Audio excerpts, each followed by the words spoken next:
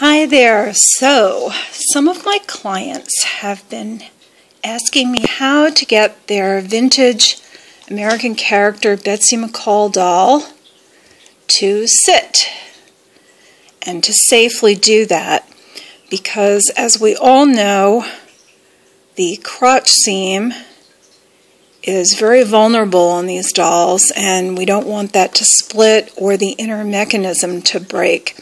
So we have a little volunteer here.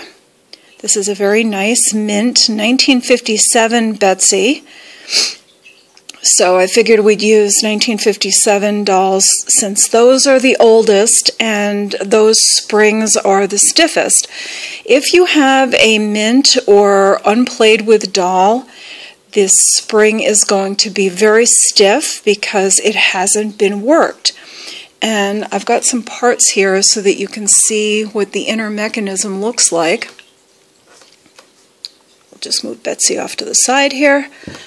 And this is what you've got inside your doll. And it's like an upside down goalpost.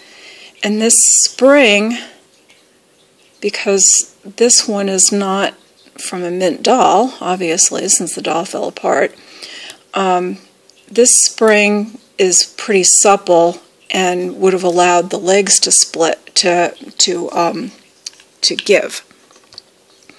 Here's a leg, and you see this little notch at the top here? This little notch there? That fits inside the goalpost, like this. Okay, so this is what's inside your doll. And this little part sits into a niche inside the torso. And what has to happen in order for your doll to sit is that the spring has to compress in order to release the leg so that the leg can come forward. Now, I have a torso that's really badly warped here, so that you can see the spring inside of this. Yeah, this is a really badly warped torso. But here's the goalpost, and you can see the spring down there. And this one is in the right place. And obviously a very played with doll from the condition that this torso is in. And you can see that where the spring connects up in there is right about here in the torso.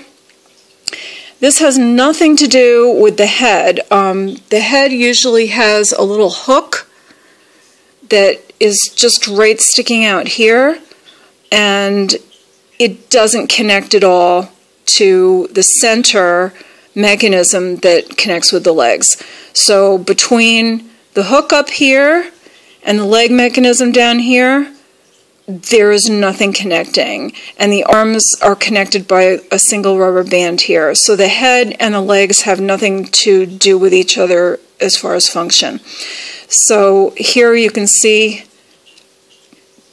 this pushes, this one works, this spring is good. Now this one is missing. That's where I took the goalpost out, and you can see the niche up inside there where the little top of the goalpost would have fit in.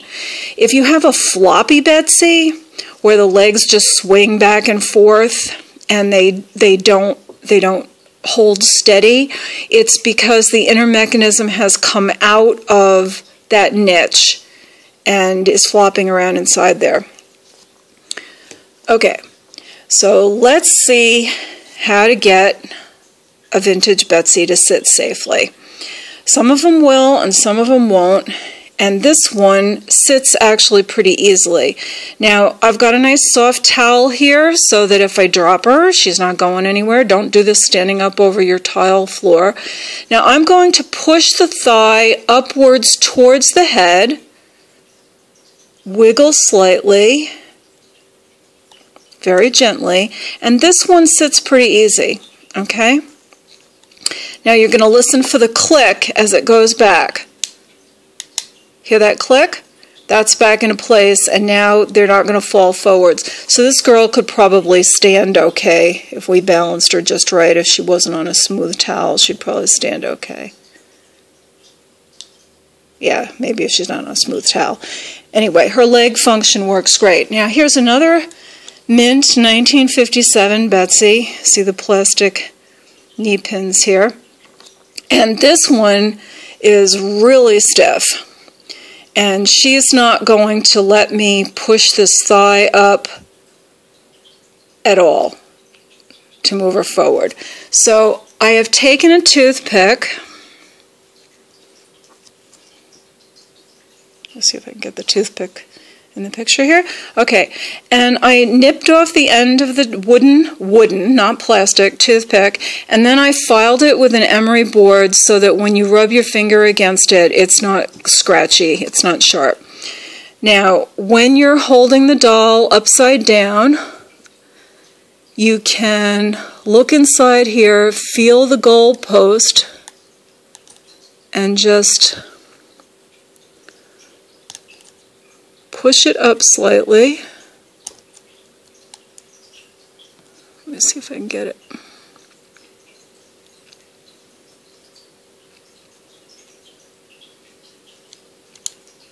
Oh, there we go.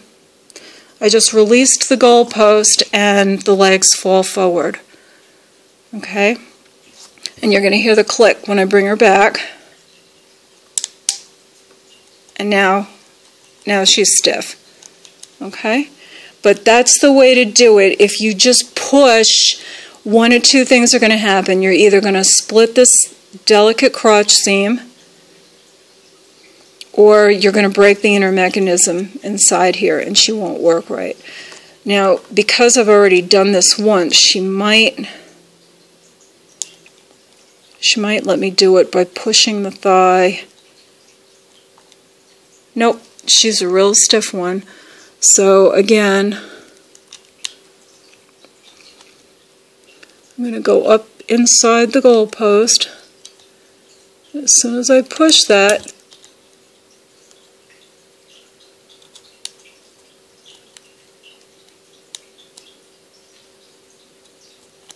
there.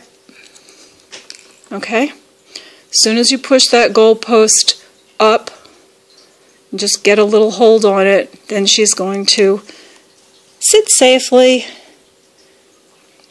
She has a rubber band on her head because I wet her bangs down to try and flatten them. Thank you for watching. Make sure you get your Betsies to sit safely. Have a doll of a day.